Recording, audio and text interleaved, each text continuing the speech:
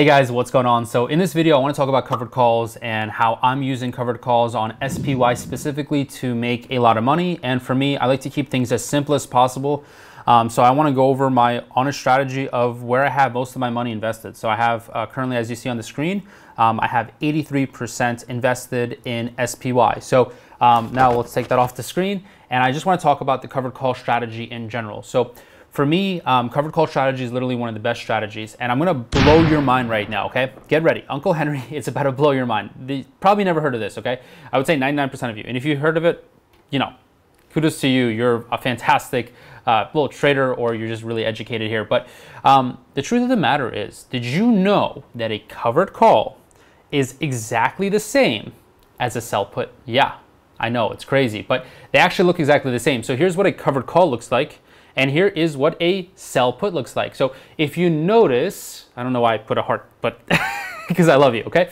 I love you guys. I love you subscribers. And if you're not subscribed, you know what to do. Hit that subscribe button, hit the like button, because it also really, really helps me out and makes me super happy to keep creating content. But all right, so check it out. Okay, so covered call, okay?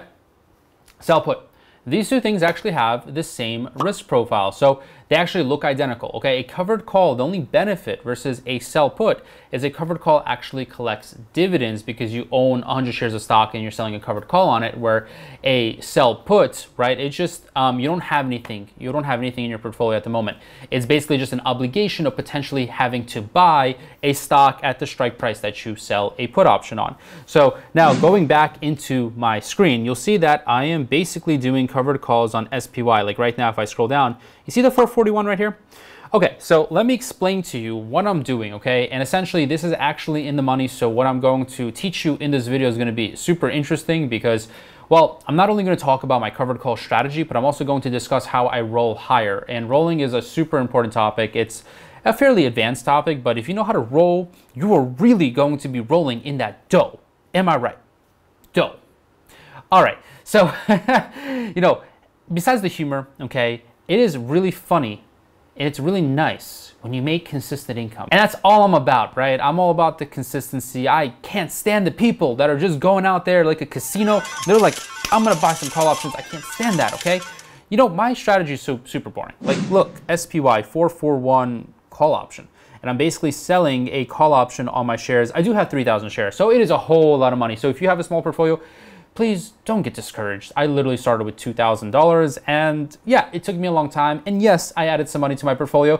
And yes, I also had a really good return, and I took a lot of risk, and I went on a long journey. But hey, all of our journeys are individual, and I truly believe that anyone can make this work. Like, not in a day, not in a week, not in maybe even a year, but over a significant time period, option trading is literally the best investment. It's better than real estate because I can't stand real estate. I do not want to own any properties. No, thank you. I don't want any tenants calling me. I love people. I'm kind of extroverted, but over the years, I'm basically becoming more introverted because, well, you know, it kind of gets difficult working with certain types of people. But for the most part, I love being a coach, so I don't have that problem. But essentially, I don't want to be a landlord because whenever people call you, they just have like an issue, right? They're like, oh, my sink is leaking and my there's a problem, or the sink is clogged, or I don't know, right? I have never been a landlord and I never want to be, because with trading options, it's actually very similar to the market, right? So basically the market returns 10 to 12%, and so does real estate. Now, I know some of you real estate professionals are telling me that there's tax benefits, right? You can basically over 27 and a half years depreciate your rental real estate and pay less taxes. I get that. But also with option trading, you can make a 36% return per year, which with real estate, well, you can, but you're gonna have to buy not in an A+ neighborhood, you're gonna have to buy in like a C neighborhood, and you're not gonna have the best tenants. Of course, you can fix and flip, but anyways, I'm kind of off topic. What I wanna basically discuss is covered calls are literally it. I mean, you can literally retire just doing covered calls. I have a student named Denny. He might be watching this.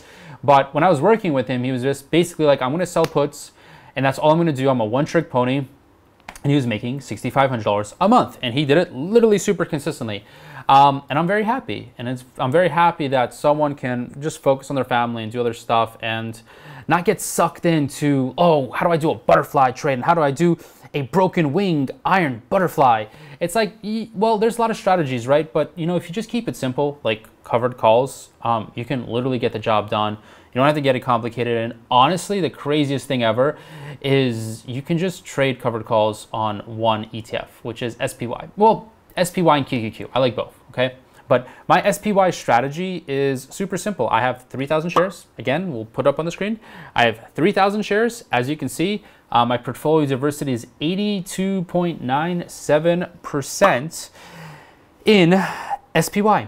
So it's quite a bit. And with the rest of the 17%, I'm basically trading spreads and I'm doing some other stuff basically for my Discord community because, you know, I don't want to invest everything in covered calls. That would be a boring life. And I do want to teach people how to be more active traders. I don't think we should be the most active in the world. I don't day trade, I don't swing trade, but I get it. You know, it is fun to make weekly income. It's also fun to make monthly income. And if I just did a yearly covered call and I didn't do anything else, like you see this covered call is out until September 15, which is about 2.5 months out, which would be 10 weeks out.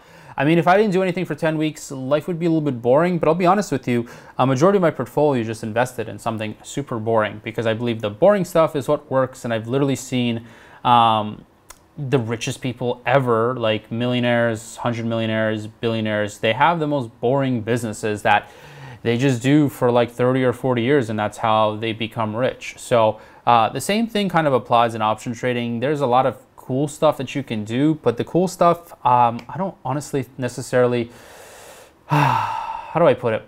I've never seen anyone doing the cool stuff where they actually make good money.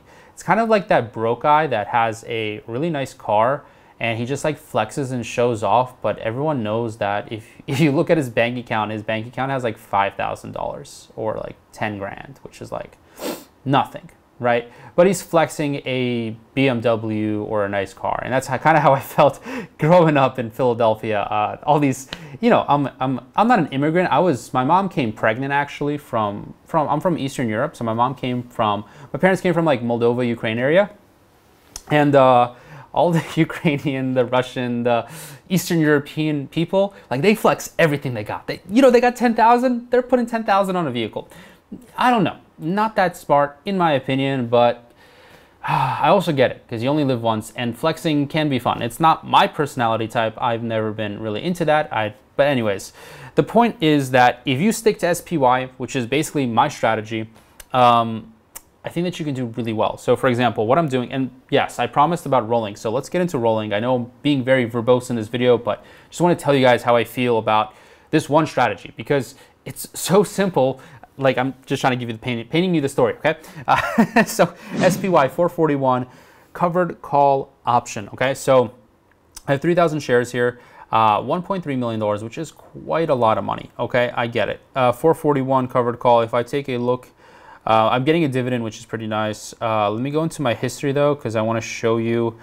Well, actually, I kind of forget myself. How much did I collect? So I want to go into my history. And again, I'm super transparent. Like I have nothing to hide. I have wins, I have losses. I'm a normal human being. Honestly, it was crazy in my boot camp, which is not currently open. But I had a student that made, I think it was like 38% return in 1 week. And I was like, bruh, that's a lot of money.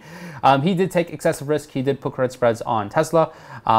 You know, but hey, look, I'm the coach and I'm not going to get jealous if someone outperforms me. Quite frankly, I hope people outperform me because that's more stories. And I'm the type of guy, basically, a lot of people get super jealous. Those are super weak-minded people, okay? Super weak-minded people get very jealous. All right, I'm trying to get to the point here. All right, so let's go to the covered call. As you can see, I did have a covered call roll right here, which is 2250. So as you can see, I limit bought 1266 and then I sold. So this is actually a debit. So I actually had to pay here. It looks like I sold for $11.91. So this is exactly actually what I want to teach you in this video. So I am rolling for debits, and although I did say in a not so long ago video that I only like to roll for credits, which is basically true almost all the time, I think it's also okay to roll for a debit because just rolling in general is fantastic, whether you're rolling for a credit, which is most of the time, or rolling for a debit. I'm going to show you what rolling for a debit looks like. It's actually like right here. So I went from 435 to 441. And I had to pay $22.50, but I rolled up a lot of money. Like seriously, like it was like $6, and that's 30 contracts. So that's like $18,000. So I paid 2,000, basically 2,000 bucks to make 18,000, which is insanely high. Again, just being super transparent, I wanted to look at my history. So if I go back to my SPY position, okay, again, getting that dividend, so that's cool. So what I'm doing right now, let me just show you an example. So I'm actually in the money, which is not ideal, and I'm down quite a bit, but I'm not actually like down. I just have a covered call that's in the money. So I am just theoretically kind of down in terms of opportunity costs, and a lot of people get super upset when their covered call is in the money. But to be honest, if you prepare emotionally for, say you buy a stock, right, and it's $100, okay, and then you end up selling a covered call, which is $110. Say that the stock goes up to infinite amounts of money, to tens of thousands of dollars. Well, sure, you could have been as rich as Elon Musk, but if you think about it, in 30 days, if you bought a stock for $100 and it went to $110, you collected $5 in premium, you turned $100 into $115, which is a 15% return in 1 month, which at this very moment, ask yourself, are you happy with 15% per month? The answer should be yes. The answer should definitely be yes. 15% a month is more than the average stock market return per year. So are you happy with 15%? Yes. Now the stock goes to infinity and all of a sudden you're kicking yourself in the you know where, right? You're kicking yourself there, right? You're like, oh, I'm such an idiot. Why did I do this? Oh, I'm a moron and I made a mistake. Well, the truth of the matter is you didn't make a mistake. The only thing is you're emotionally upset because you could have made more money. But that's just a psychological bias. That doesn't actually mean anything because you made 15%, you should be happy, okay? And by the way, I actually have a story about, actually when I worked at Goldman Sachs, it was a really cool story, but my very first day, basically at Goldman Sachs, a lot of what I did, I worked in private wealth management in Los Angeles, and there was lots of movie stars and Hollywood actors and CEOs and tech giants and everything in between, but mostly actors, right? Because it's Los Angeles.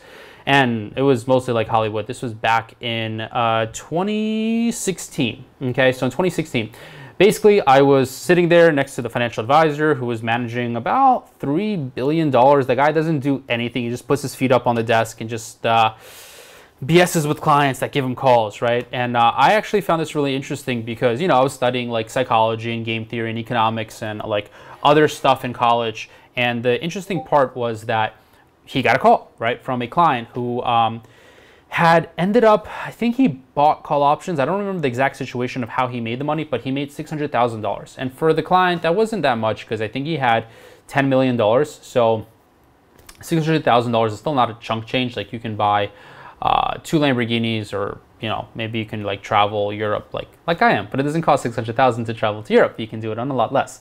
But anyway, so he made $600,000. And he was like, "Oh man, I made all this money. I should do something risky with it because now he was a new client. He's like, now I made $600,000. I should use this money in a risky way because now I'm playing with the house money." Well, sort of. Like you are playing with the house money, but the guy thinks he's playing with house money. But me and you know right now, at this moment, we know. If you have 10 million and you made 600,000, now you have 10,600,000, and you just close out that position and run, you have 600,000.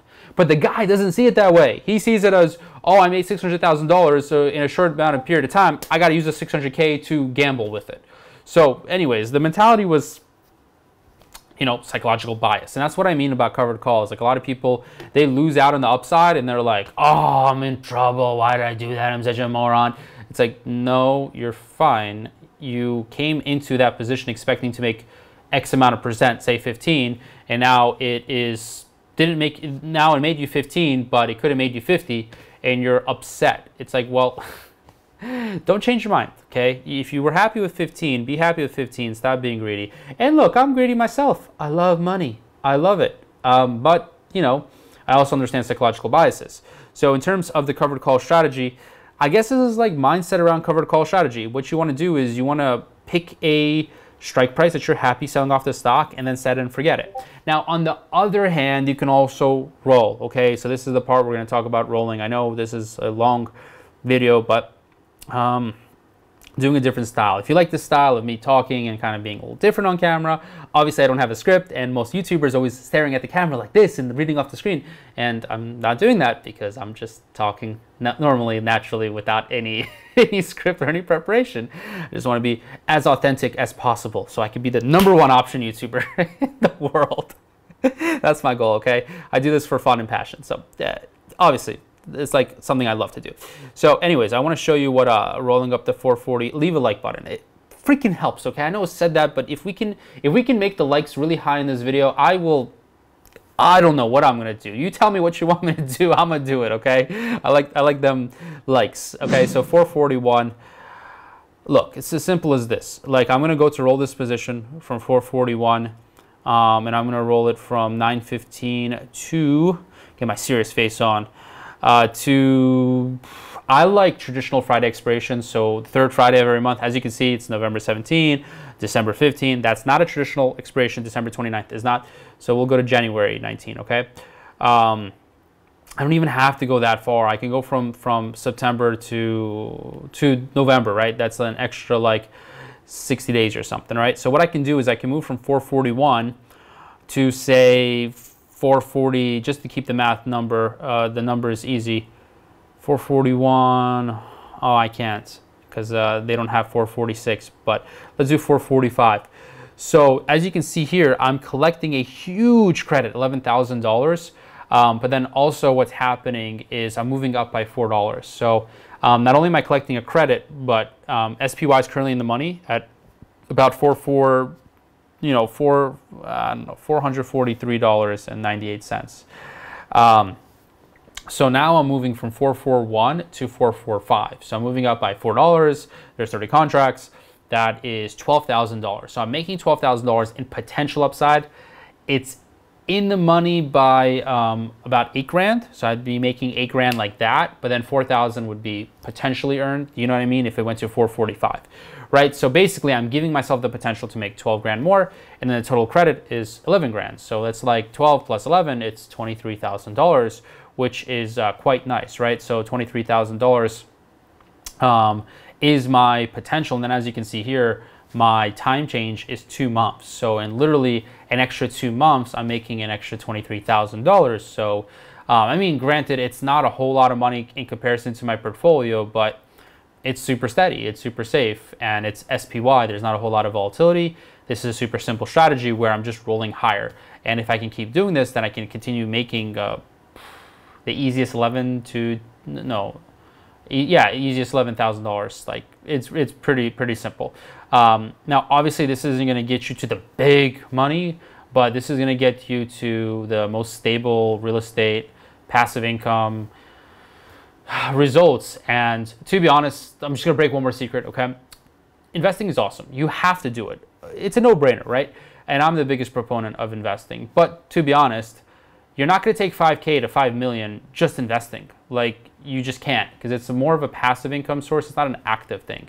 A lot of people want to trade actively. You know, like in my Discord community, I'm really blessed because the only people that book a call or click the first link are people that kind of understand my mentality, because I don't promise get rich quick. I don't promise short-term stuff. So luckily I have the most awesome people booking calls, and then they actually get results because I go after the type of person that's like, I want to make money for sure and I want to get rich slowly, not the I want to get rich fast type of person. I don't like that type of person for many reasons, right? A, I don't believe in that at all. Like, nothing's fast in life. And then B, I don't want to work with that type of person because, for example, like when people end up joining and we figure out a goal, like a lot of people's goals is, well, a lot of people want $10,000 a month, but like we have to be realistic and say, hey, we're going to make $3,000 a month. And you know, when they make 3,500, they're bragging. They're like, I made 3,500, they're bragging. That's fantastic. But if I'm like, hey, we're going to make 20K, and the guy makes 3K, he's upset at me. Even though he made 3K more, he made $3,000 more in this 30-day period than he would have. But he's upset. Why? Because the expectations are wrong. His expectations are wrong, and I'm doing a disservice by lying to him and telling him he can make 20,000, which he can't, right? So just honesty there. But essentially, this is a boring strategy that works, okay? SPY, covered call, boring strategy, You know, leave me a comment if you want another video on the boring stuff that I'm doing on my portfolio, but a lot of my portfolio is in SPY covered calls. And if you are trying to be a covered call millionaire and this is the only strategy that you want to use to grow your wealth passively and consistently, then you have to watch my video on covered call millionaire.